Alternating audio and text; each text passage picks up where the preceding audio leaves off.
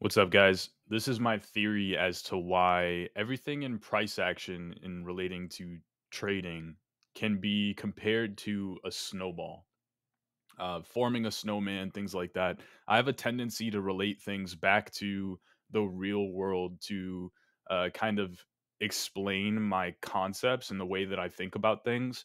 It's not because I see you guys as stupid, it's because I know that I am stupid, so I kind of have to think about these things in like a fifth grader's terms to be able to even comprehend it myself.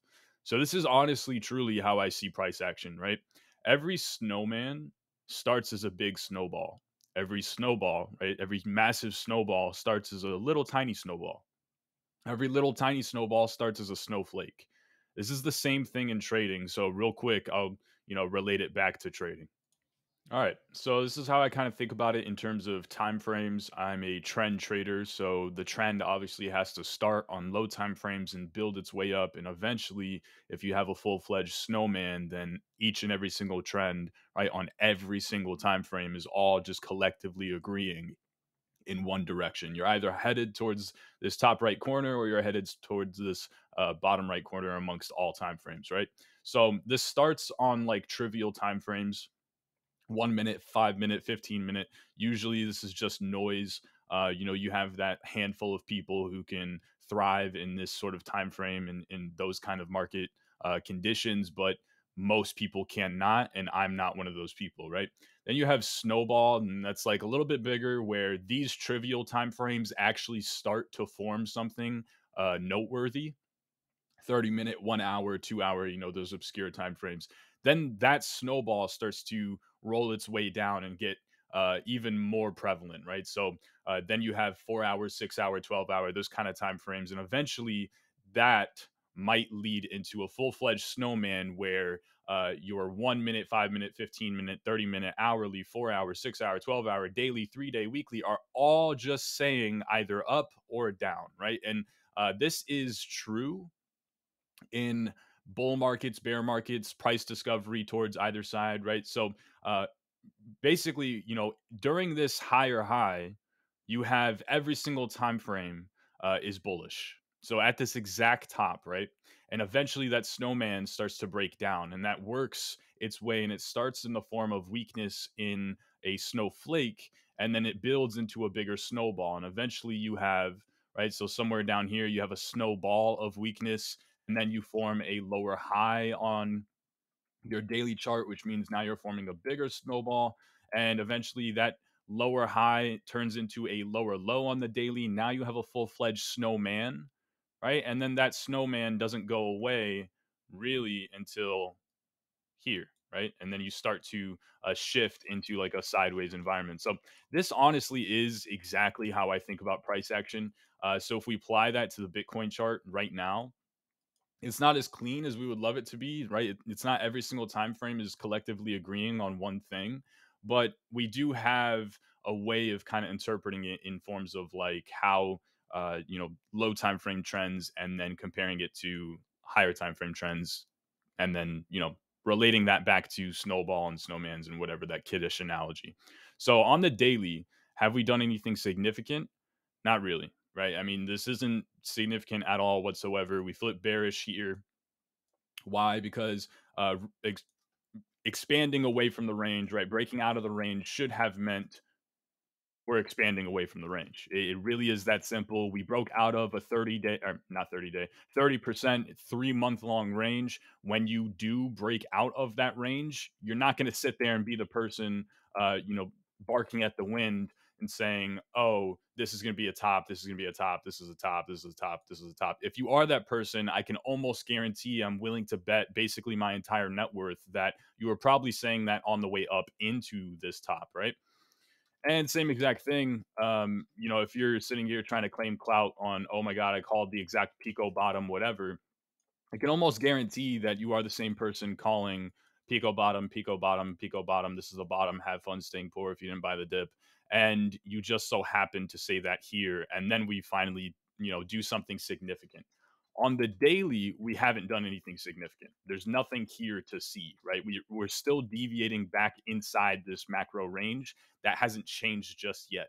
the mentality that made me flip bearish from 45K into this mid range, right, is the same mentality that had me bearish at the exact Pico bottom, and only after that snowball, right, starts to build on those lower time frames that I even try or even attempt to want to fight against that argument, right? Of we are simply downtrending from 45K into mid range, potentially into range lows, and there's no argument. There's a snowflake of a bullish argument for pretty much all this price action. I promise you, anyone who's calling the bottom here, I will bet money that they also tried to call the bottom, maybe on this wick, or maybe on this price action on the 4 hour 200s, or maybe sometime during here they said, oh, we sweep the lows, or maybe somewhere in this drop they said, oh, we're overextended, the RSI is below 20 or whatever the fuck, right? And finally, we do something significant. It's the first higher high on the 4 hour chart for this entire price action, right? It's the first higher high on the 4 hour since March 27th. Think about that. You're finally doing something different. This is a higher low into a lower high, but you finally created a higher high on the 4 hour chart here, literally 2 days ago, right? Probably significant. Let's break that down in lower time frame perspective. The thing that I was using was the 30-minute. Why? Because I'm not going to sit here and force my system down Bitcoin's throat and try and find something, right? And have this like confirmation bias and try and apply something that isn't applicable to Bitcoin. Instead, what I'm going to do is I'm going to ask Bitcoin, hey, what is it that you're fucking respecting as of recent, right? And then go with that. So, in my opinion, the 30-minute 200s seem to be pretty solid. Obviously, this is more of a range, so I don't expect moving averages to get respected within sideways conditions. But when we finally break down below that lower time frame range, we fall back inside the high time frame range. What do we use as a trend? 30-minute 200s, right? And each and every single time we test them, they act as a local top, they act as resistance. So, in my humble opinion, if you're calling bottom here, you're calling bottom here, you're calling bottom here, you're calling bottom here, you're calling bottom here, you are a guard dog that barks at the wind, right? Imagine having a guard dog and they bark at the wind constantly, right? The wind is blowing, your guard dog is barking. Finally, a real threat shows up. Finally, a real threat shows up. And of course, your guard dog's going to bark, right? That's a given. Your guard dog barks at the wind, anyways. But when a threat actually shows up, when someone tries to come rob your house, that guard dog is, of course, going to bark, but you're not going to listen. Your guard dog is barking constantly, right? 24/7, anyways. So, what the fuck is the point? There's no point. So, bottom callers here, right? Unless you were bearish on the way down into this bottom and just so happened, maybe you are alpha, right? And 99% of you, myself included, are not. I'll tell you that right now. If you're sitting here thinking, oh, I am that 1%, literally everyone else watching this video is saying the exact same thing. So, I mean, good luck, right?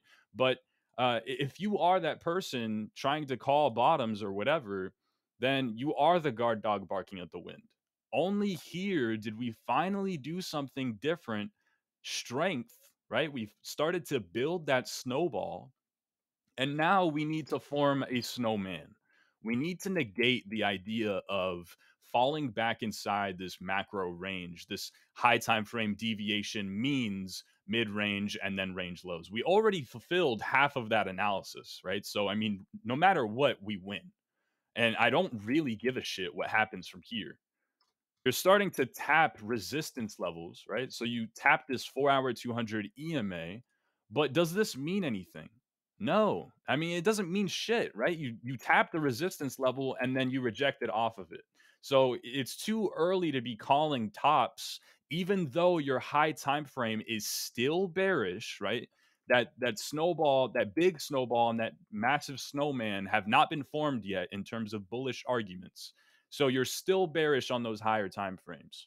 And even though you are still bearish on those higher time frames, Is it reasonable to start calling tops here? No. I mean, if you're looking for a take profit based off of the lower time frame trend because you understand the higher time frame remains bearish at the moment, then that's very fair. But to call tops until we lose this exact same portrayal of strength, right? This indication of strength. We are doing something fucking different. We have put in a higher high on our 4 hour chart. We have reclaimed a trend that lasted for all of, let's see, negative 16% for the course of 2 weeks, right? You finally reclaim that trend, and now just because you smacked your face on the 4 hour 200 EMA and pulled back 2%, now you're going to start calling tops, right? So now you are the speculator.